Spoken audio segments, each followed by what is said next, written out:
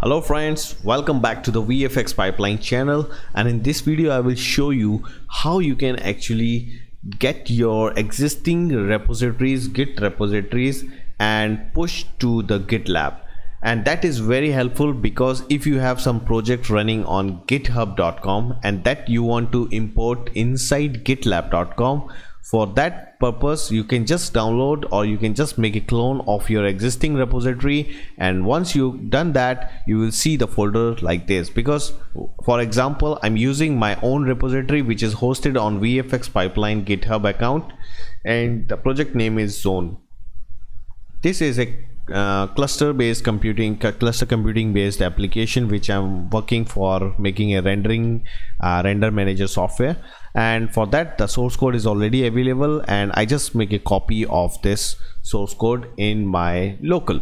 Okay, so but this does not exist inside our GitLab, which we just install, configure, create projects, and for that we will just create one more repository here and then we will import. So let's just go inside Studio Tools and let's just select first maybe the group inside new project, and this project should not be in the root, so maybe I can just do one thing. I will just go inside groups, right, Studio Tools, okay, and here we can create a new one, and inside the Studio Tool we'll create Zone.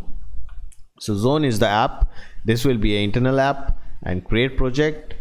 So Zone is ready. Now let's just go back to our folder, and here we already have Git, and in this Git we have all the history, which is this history, the commit history and the files history, obviously, right?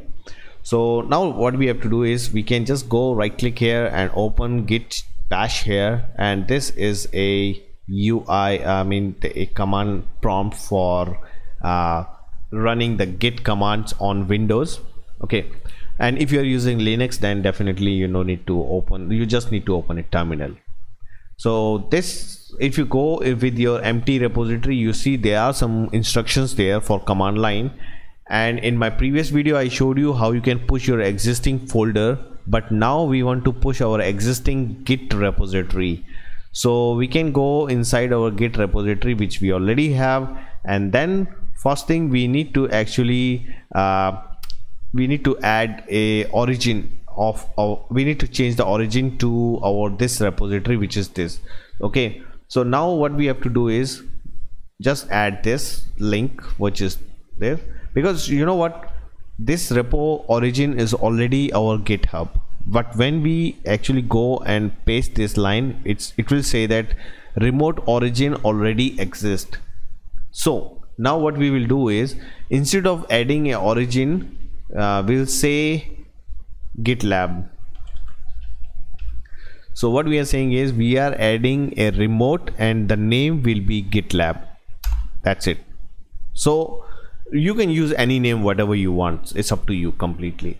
So now what we have to do is, now we need to git push, and git push is the command, and use u, and then instead of origin, which you can see inside the command line instruction, you have to use GitLab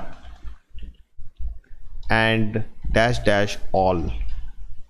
So now we are pushing everything, and again we stuck to a problem which we see in our previous video also. So to fix that, what we have to do is either you just configure a proper certificate for your website or for your GitLab, or if you can't do that right now, so workaround is you can go with git config and then http dot and sslVerify false.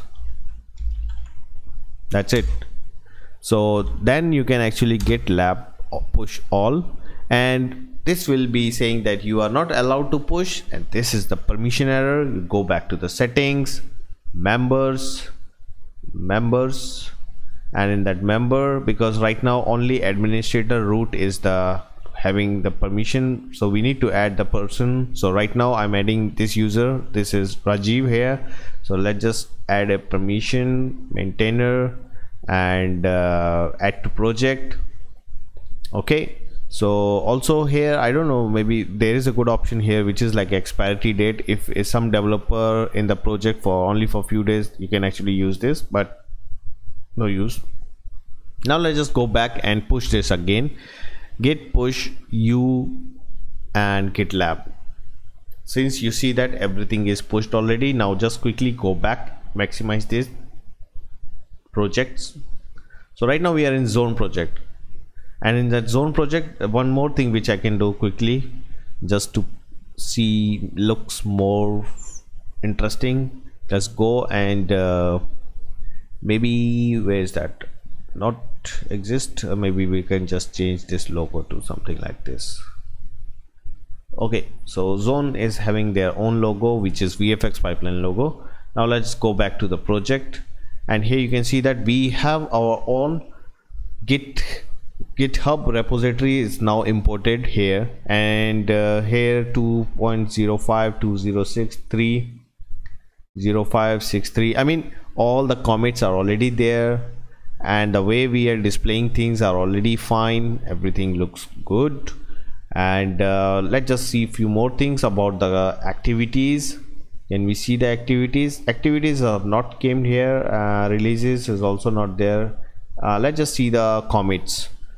So yes, commits are already there for all the commits, level, which date, how many commits happen. Branches, yes, the branches are already there. Tags, let's just see the graph. Okay, so with graph also you can see, and charts, right? So I mean, so you can actually utilize this for this purpose. This is very cool. I don't know why this graph is not showing this programming language, but ideally it should show. Let's just quickly see our other repositories, which is, let's go to Houdini, because here we added a lot of Python code. So repositories and chart, and yes, somehow here also it's not showing.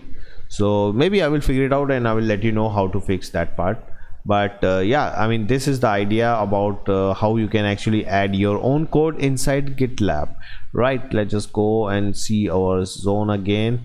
So this also, you can actually, if you go to the, for example, profiles and model.py and your code, you can easily browse that. Perfect. Right guys, so guys, thank you very much for watching these videos, and I hope you learned from this video series. I will not stop here to make these videos. I will continue making more cool videos related to GitLab.